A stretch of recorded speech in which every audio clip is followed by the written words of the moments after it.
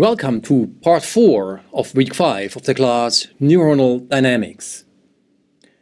In the previous lectures of this week, I focused on experimental data showing fluctuating membrane potentials and fluctuations of spike timing.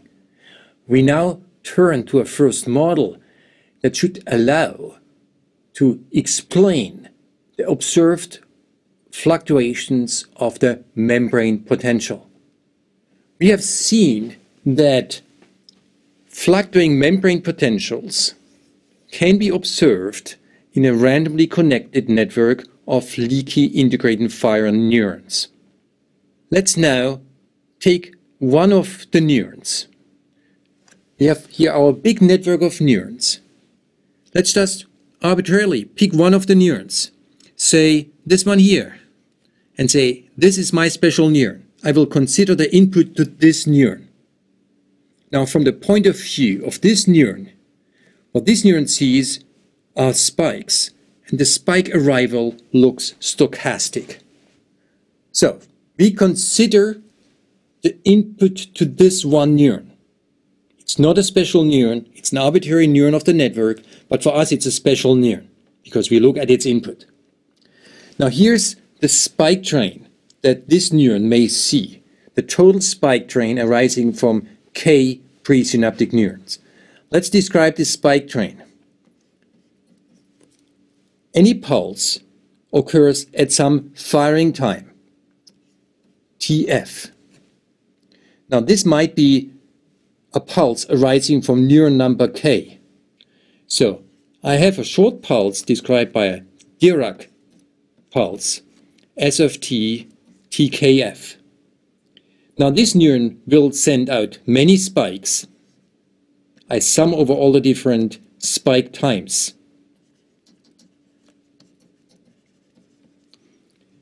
And then K is just one of the neurons. There's a total of capital K neurons that send inputs to our neuron that we observe. So far, the observed spike train. I said previously that from the point of view of this neuron, spike train looks stochastic. So let's take our Poisson model. Let's assume that each neuron, each of the K neurons, fires at a constant rate, rho 0. Then the total probability that one of the bins here is filled with a spike is the firing rate of each individual presynaptic neuron times K, the total number of presynaptic neurons. So we can now ask, with our spike train, what would be the probability of observing a spike in this short time bin? Well, if I have a time bin, then this is the probability that I observe a spike arrival, by definition of the Poisson model. When I take the limit delta t to 0, I can ask, what would be that instantaneous firing probability? Well, I take delta t to 0 and I divide by delta t. So, divide by delta t, take delta t to 0, then we sort of are back to our spike train. We just have pulses, and I ask for the expectation. This is the expectation sign.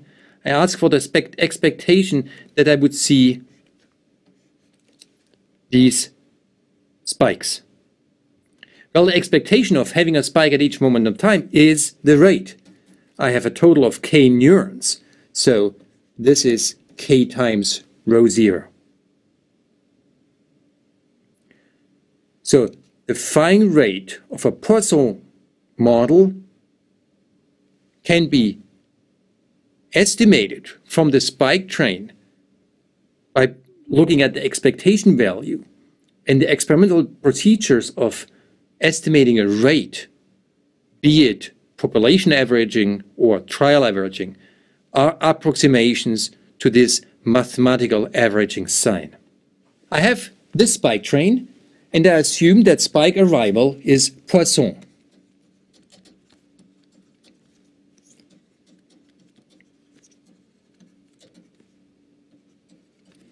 I'm interested in the current that would flow into this neuron. So the total current that this neuron sees. Well, let's assume that each of the spikes, this spike here for example, causes a response. If the spike occurred at time TF, and it happened to be from neuron K, then this would be the response. I describe this response as a function alpha of t minus TKF. So this function is the current injected after the spike arrival injected into the neuron. But now comes a second spike. And the second spike contributes a similar current pulse. The third spike contributes a current pulse. The fourth one, the fifth one. And I have another two pulses.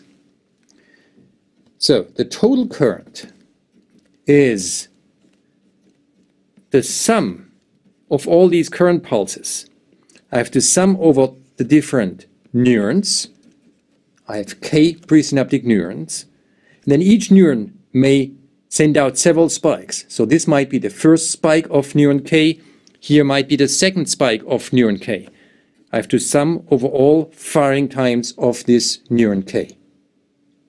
I can now ask whether I can make any statement about this current. So what I see is essentially that this current fluctuates around some mean value. So the mean would be something like the expectation around this current. So I have to calculate this expectation. How would I do that? Well, sometimes things will become simpler if you first make it look more complicated. So let's write this in a slightly more complicated fashion. I say this is the same as, but I introduce an integral, alpha of s, and then I say delta of t minus TKF.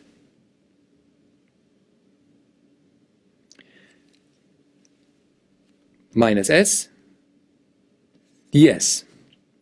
So if I integrate this delta function, I am back to the situation here. Well, the summation signs can go inside, so I have here sum over k, sum over f. Now let's add the averaging signs. I'm interested in the mean current, mu. The averaging signs, well, what is stochastic here? Stochastic are the spike times. They may have a jitter. The spike may occur in this pin or in that pin. This spike may occur everywhere. So the stochasticity over which we average is just in the spike train. It's in here. I can pull in the averaging side inside the integral. Now, this is my spike train, S of t minus s.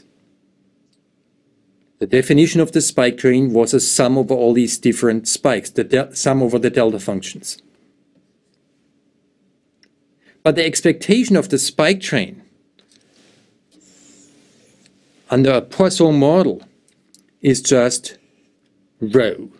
Suppose I have a homogeneous Poisson process, so this gives rho 0, and I have a result, mu is the average of my current. It's constant in time, and the result is alpha of s ds times rho 0. So what we did is we pulled out an arbitrary neuron. We looked at the input current into this neuron. I have these pulses alpha. Each pulse describes an excitatory postsynaptic current. Excitatory in our case. It could be an inhibitory current, then it would be IPSC. So let's stick to the EPSC. The result of this is some fluctuating current, and I'm able to calculate the expectation value of this fluctuating current. And this gives a mean value, which I summarize as I0 plus a fluctuating part. So what this neuron sees here is an input current, a total input current, that's just a fluctuating current, fluctuating around some mean value mu. And so in that sense, a neuron embedded in the network is very similar to an isolated neuron driven by a fluctuating current with a certain mean mu and a certain variance of the fluctuations called sigma. So this is the input current. Now suppose that our neuron stays in the subthreshold regime. So the neuron can be described as a passive membrane. I have a leak term and I have an input. The input comes from the synapses. The input is exactly this guy here, the synaptic current, which I can write like this. This synaptic current has a mean part and it has a fluctuating part.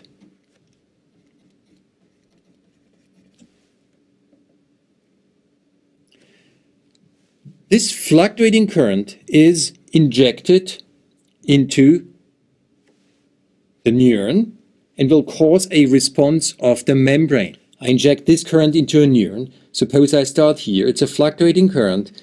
It will go up and down. And the membrane acts like a low-pass filter on this fluctuating input current.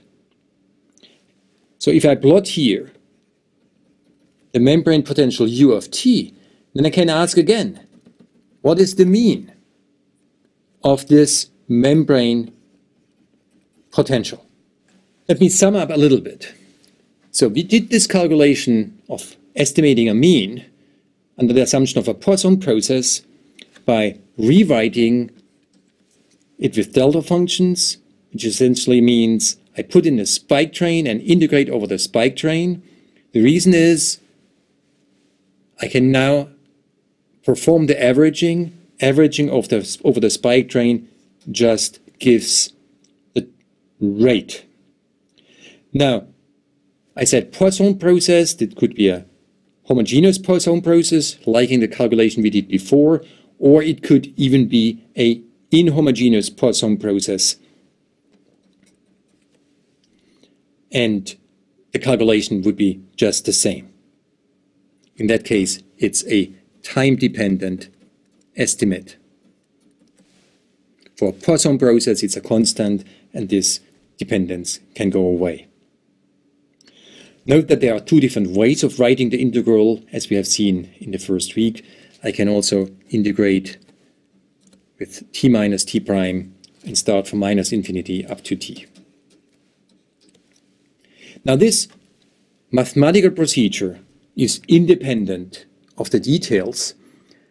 Suppose I have some arbitrary variable x of t, which can be described as a filtering process and some point-like events, pulses, for example a spike train, then the average is just the average of the pulses integrated with that filter, and this average now for the time-dependent model, inhomogeneous Poisson process, is the time-dependent firing rate. In the specific case at hand here, I allowed here that different neurons have different weights. So some neurons might cause a large current pulse, other neurons might cause a smaller current pulse. Different synapses have different weights. Now, this kind of formula can be used not just for calculating the mean synaptic current, but also for calculating the mean potential. Let me summarize. A neuron embedded in a network will see a barrage of spike arrivals. And spike arrivals look stochastic, from the point of view of that neuron. Under the assumption of Poisson-like stochastic spike arrival, we can calculate the mean input current, the fluctuating part of the input current, and also the mean potential and the fluctuations of the potential. A first step of this calculation for the potential is part of the homework assignment.